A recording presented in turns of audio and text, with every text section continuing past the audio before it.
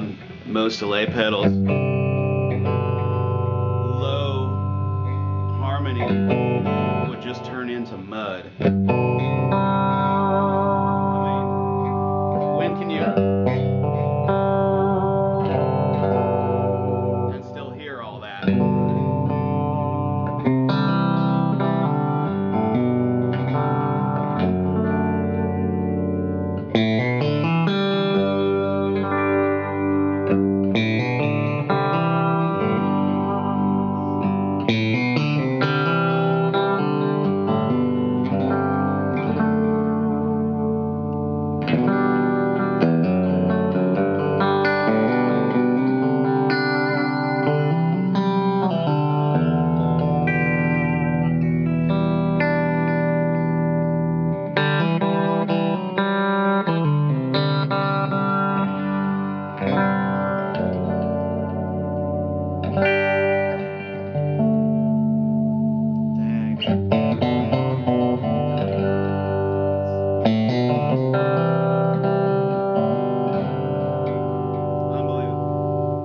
On anything else. Oh, dude.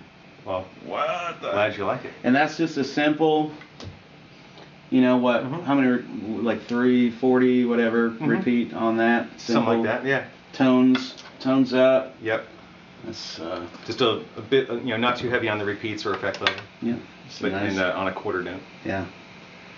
You know what we did? It's one of the sort of magic things about this pedal that really isn't magic if you come down to it, is that while a lot of other digital delays are, you know, almost strictly digital with very little analog stuff in it, this is kind of a half and half. I mean, it is a digital delay, but there's a lot of analog stuff in there, you know, doing a lot of the heavy lifting. Sure. Yeah. If you actually, I didn't know that it was a digital delay. Oh yeah. I honestly didn't. I that's why I can do all this cool stuff. Yeah. Because it's digital. Sure. Yeah. Yeah, but it doesn't have the digital thing at all. Right. Dang, dude.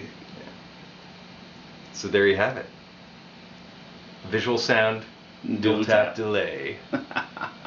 Get one soon. Get you some.